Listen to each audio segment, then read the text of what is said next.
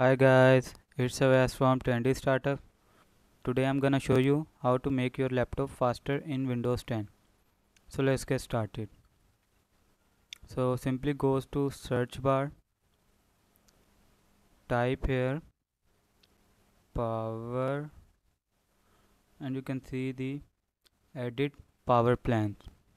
So simply click on it and click on change advanced power settings. So click on here. Here is only available advanced active. So I'm going to select this. After scroll down and you can see processor power management. Minimum processor state you have to set 0 and maximum processor state you have to select 100.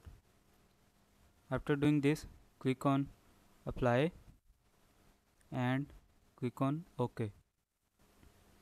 I hope this information was helpful for you. Thank you for watching. Have a good day.